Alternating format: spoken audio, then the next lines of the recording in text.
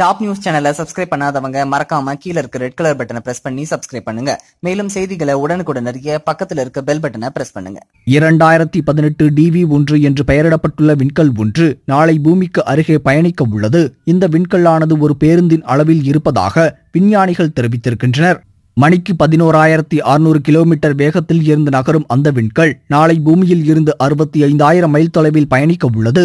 இது பூமிக்கும் நிலவுக்கும் இடையே உள்ள தொலைவில் 1/3 என்று கூறப்படுகிறது.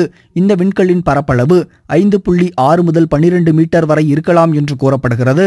இந்த ஆண்டின் துவக்கத்தில் இருந்து பூமிக்கு அருகே பயணிக்கும் 18வது விண்கல் இது என்பதால் இது குறித்து அஞ்ச தேவையில்லை என்று வானியல் வல்லுநர்கள் தெரிவிக்கின்றனர். நாளை அரிசினோவில் உள்ள ரோபோ தொலைநோக்கி மூலம் இந்த விண்கல்லை காணலாம்.